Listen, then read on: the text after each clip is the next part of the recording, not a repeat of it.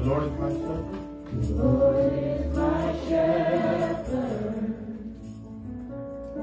He goes before me. He goes before me. Defender behind me. Defender behind me. I won't fear. I won't fear. I'm filled with anointing. I'm filled with anointing. My cup's overflowing. My cup's overflowing. No weapon can harm me. No weapon can harm me. I won't fear. I won't fear. When everybody sing hallelujah. Hallelujah. I am not alone. I am not alone. He's my comfort. He's my comfort. He always Always holds me close. He always guides me. He always guides me. Mountains and valleys. Mountains and valleys. His joy is refreshing. His joy is refreshing. It restores my soul. Restores my soul. Mercy and goodness. Mercy and goodness. Mercy and goodness.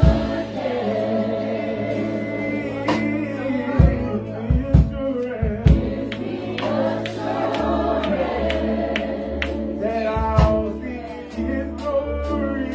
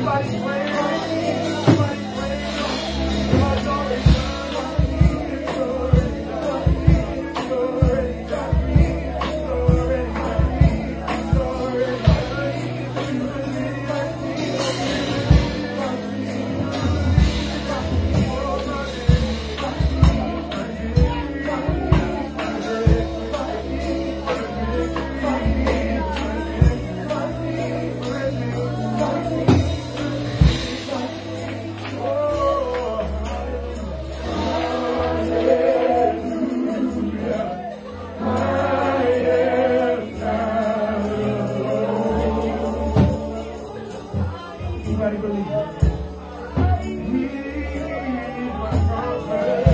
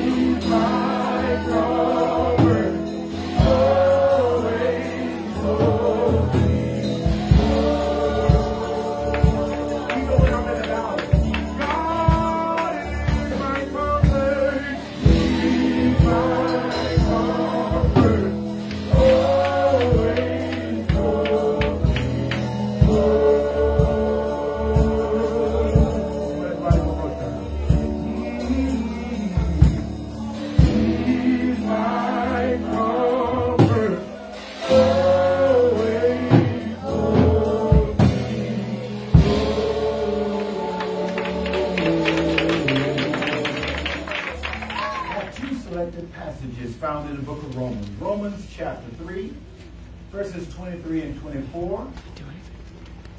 And Romans chapter 5, verses 19 through 20. It reads like this. For all have sinned and come short of the glory of God, being justified freely by his grace through the redemption that is in Christ Jesus. For as by one man disobedience many made sinners, so by the obedience of one shall many be made righteous. Moreover, the law entered that the offense might abound. But where sin abounded, grace did much more abound. I want to talk to you today from the thought of promiscuous grace. Promiscuous grace. God's grace is a powerful thing. I know it is. Because if you're like me, you weren't even thinking about God. He did not even register in some of our minds. But his grace is irresistible. Hallelujah. When we look at that word freely, freely comes from a Greek word, doreen. And it means without payment. You can never pay God enough for what he's done for you. It is gratuitously. That's how God's grace is. It's like gratuity. Hallelujah. You didn't pay it, he paid it. Jesus paid it all.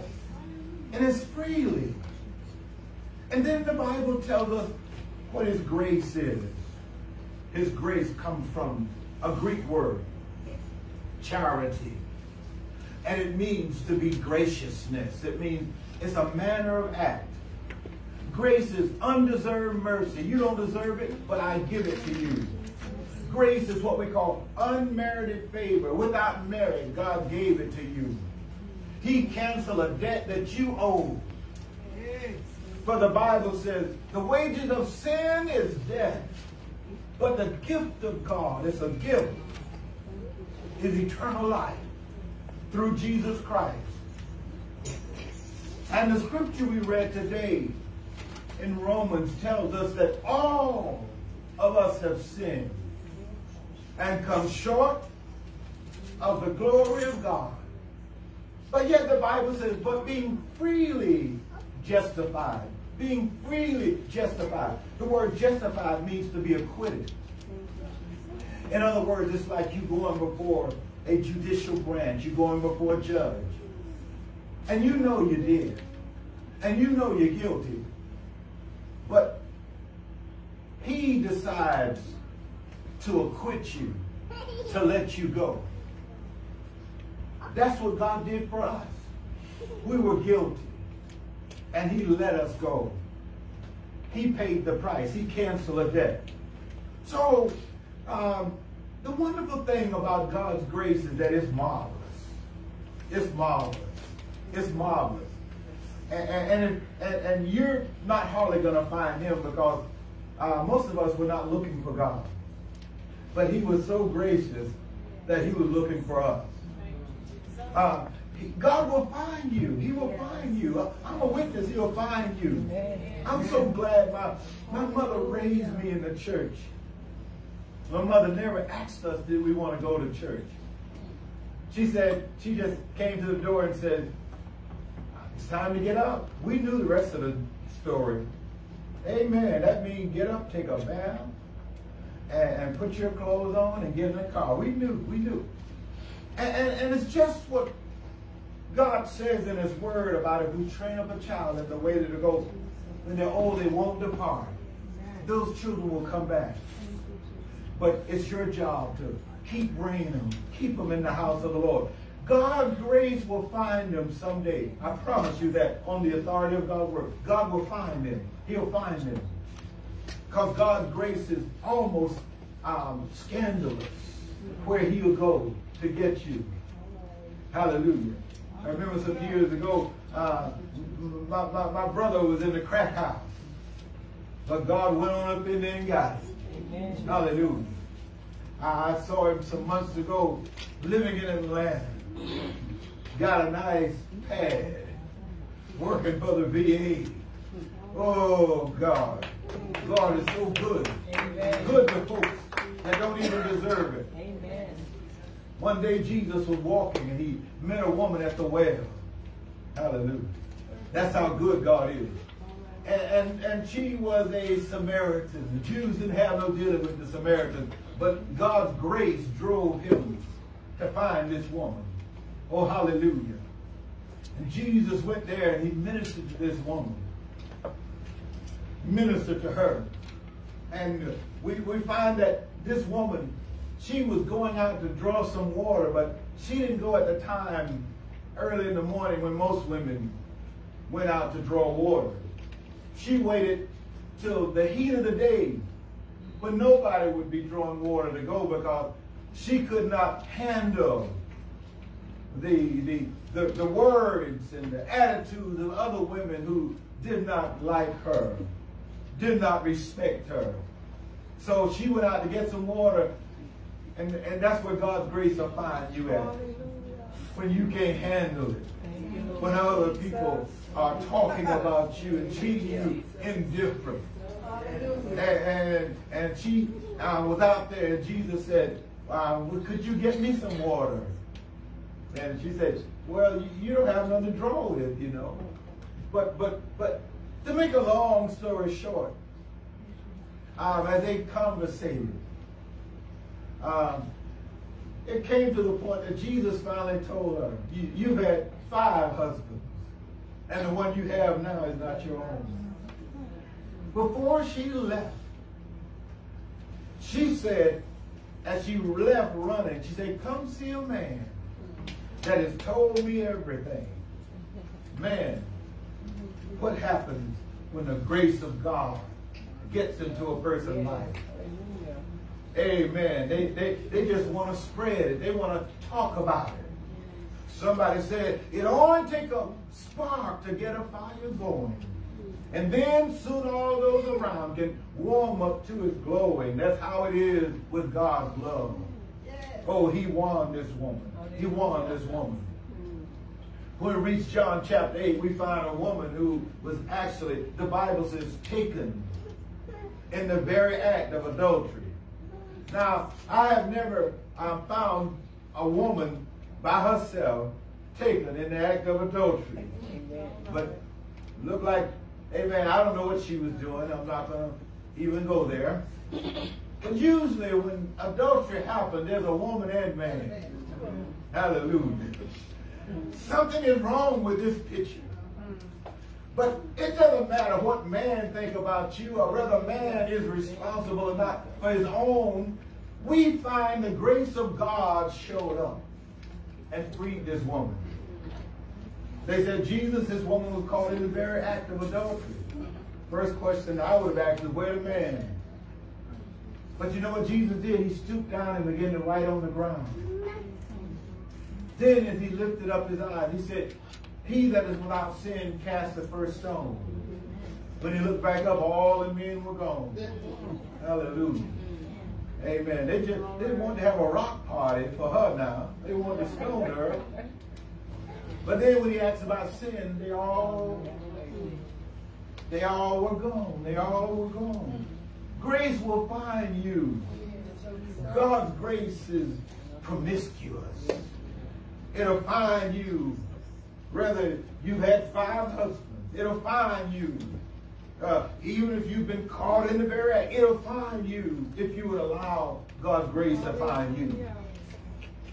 One great boxer used to say, you can run, but you sure can't hide. Because God's grace is irresistible. How can you resist someone trying to be good to you? Someone trying to save you, someone trying to keep you from the very pits of hell. How can you resist someone that loves you, care about you? Think about a young lady by the name of Lady Cheryl Jordan, who lives in Lakeland, Florida. She said she was out on the dance floor. And while she was out there dancing, boy, she said she felt something coming over. And she told her friend, I got to get out of here. She said the same voice said to her, get in touch with Kathy Ross. And boy, the rest was history. Amen. She got baptized in Jesus' name, filled with the Holy Ghost. Now she's married to the evangelist. Got a son who's a pharmacist, and her life just took off. Somebody need to get in touch with Kathy Ross. Hallelujah. I know I did. It took me a while, but amen. Hallelujah. Praise the name of God. Took me a while, but I got in touch with it too. Grace, grace, marvelous grace. Grace that exceeds all of our sins. That's what we need. That's what we should be trying to show to other people. Grace, grace, grace. That's what we're supposed to be showing to other people. Never will forget, a woman came to the church in Lakeland where the Honorable Apostle Henry Ross was pastoring. She walked in the church. She didn't know what was happening. She said, the Lord told me to come here and get the Holy Ghost. So where is it? Oh, she got it. God filled her with the Holy Ghost. And she got baptized in Jesus' name. Grace, grace. Grace can do more if you allow God to do what he wants to do in your heart and in your life. And then if you learn how to have grace upon grace when you talk to other people and when you minister to other people. Some people don't have no grace. Amen. No grace. No grace. No grace. No grace. God's grace, it is powerful. And God's grace is sufficient for everybody. God's grace is sufficient for everybody. You see, we've all sinned and come short of the glory of God. We have all made mistakes. Amen. If you were Bible readers, you know that Jacob was a cheater. Peter had a temper. And every now and then he would curse. Amen. David, amen, committed adultery. Jonah got drunk. Jonah ran from God. Amen. Was disobedient to God. Paul was a murderer. Moses was a murderer. Gideon was insecure and doubted God. Miriam was a gossiper. Amen. And talked against Moses' wife. Amen. Martha was a worrier. Thomas was a doubter. Sarah was impatient. Elijah was almost suicidal. Moses stuttered and murdered too. Zacchaeus was short. Amen. And probably a thief too. Abraham lied. We all have made mistakes. We all have made mistakes. But hear the word of God today. Hear the word of God today. That if God should regard iniquity, who could stand? That's what the Bible says in Psalm 130 verse 3. In spite of all of this, it is the grace of God that brings salvation. The Bible says it has appeared unto all men. It's God's grace. I want you to learn how to accept His grace, receive His grace. I want you to know that only the blood can make us whole. I'm talking about the blood of Jesus. The blood of Jesus. You see, the Bible tells us in Leviticus 17:11, for the life of the flesh is in the blood. Blood, blood, blood. And the Bible says this here in Hebrews 9:22, without the shedding of blood, there's no remission for sin. Someone had to die. And someone said, must Jesus bear the cross alone and all the world go free? There's a cross for everyone, and there's a cross for me. Listen here. Blood is so important. When John saw Jesus, he said, behold the Lamb of God. He knew who Jesus was, who taketh away the sin of man. And that's why Jesus came, to take away the sin of man. Your sins and my sin. That's why Jesus came, to take away the sin of man. But he did it by shedding his own blood. Blood is a powerful thing. Years ago when my father was in the hospital, they took his blood to try to find out what was wrong with him. And after analyzing that blood, the doctor came back and said these words, says to my mother, Miss Forehand, your husband don't have long to live. My father looked at the doctor and said, man, who in the world you think you is? You don't tell nobody how long I'm going to live. You ain't God. Well, he might have not been God, but he must have knew medicine. If he didn't, even if he wasn't God, he must have knew medicine, because my father died very shortly after that. Blood is so important. You have red blood cells. You have white blood cells. Your red blood cells oxygenate your lungs so you can breathe. Your red blood cell pushes out all of the impurities that's in your body through your pores, through your bowels, through your tear ducts. Your red blood cells pushes out everything that's not pure in you. Hallelujah. What can wash away my sin?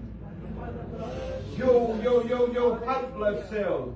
If something foreign gets under your skin, your white blood cells will surround that area and keep it from that infection going any further. Some of you might have sin in your life, but thank God for the blood. It'll rush to that area. It'll surround that area. So whatever it is you're going through, it won't be long. Hallelujah. And then after that, your white blood cells surround the area. Sometimes you can push that area and something white comes out. Y'all call it pus. Amen. They're looking kind of funny now. Hallelujah. But thank God for the blood. Your blood is so powerful that when they want to find out who the daddy is, y'all ain't helping me now. Why didn't get the man blood? Whose blood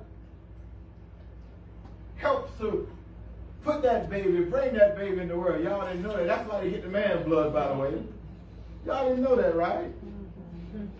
Am I right? Okay. Don't do it like that. Amen. Listen. That's where they get the man's blood. And guess whose blood you got? Woo, you got the blood of Jesus. My God. He's your Father. He's your Father.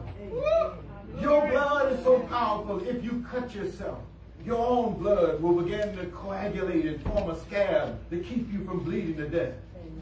If your blood can do that, how much more shall the blood of Christ? Blood, it's important. It's powerful. Listen, I just want to read you a poem today in an effort to speak to you so that you will stop trying to look down on others and worry about others, amen, about who's going to make it to heaven and who ain't going to make it to heaven. Here's a poem for you. It says, I was shocked, confused, bewildered as I entered heaven's door, not by the beauty of it all, nor the lights or its decor, but it was the folks in heaven who made me sputter and gasp. The thieves, the liars, the sinners, the alcoholics, and the trash. There stood the kid from my 7th grade who swiped my lunch money twice. Next to him was the old neighbor who never said anything nice. Bob, who I always thought was would rot away in hell, was sitting pretty on cloud 9, looking incredibly well. I nudged Jesus. What's the deal?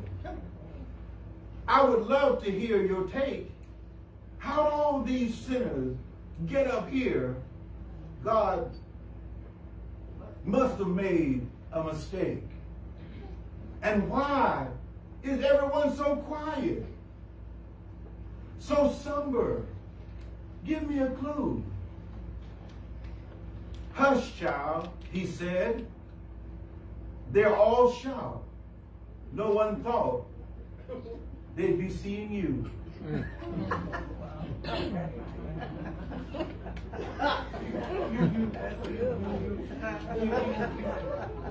Listen. Grace. God's grace. I'm just glad that I have been accepted in the beloved. Anybody else been accepted in the beloved? He loved me. I said he loved me. He came and got me. When I wasn't even thinking about him, he came and got me. When I was weak, when I was in sin, he came and got me. I accept his grace. And I thank God for his grace. Saints, you got to learn to love everybody. And don't worry about those who are unloving. Because unloving people, the Bible says, he that loveth not, knoweth not God. They don't know God, but you know God. So you have to keep on loving. And see, love is a powerful thing. Love covers a multitude of faults. Love beareth all things, believeth all things, hopeth all things, endureth all things. Love keep no account of wrong. Love is not puffed up, it vaunteth not itself. And so, God, who is love, is asking you to love people and don't be judgmental of other people. Learn to accept people because we all make mistakes. And there ain't number one heaven, and there's number one God. And God, he makes the final decision. So learn to love folks. Learn to be nice to folks. And let's win them to Jesus Christ. Would you stand in the presence of God?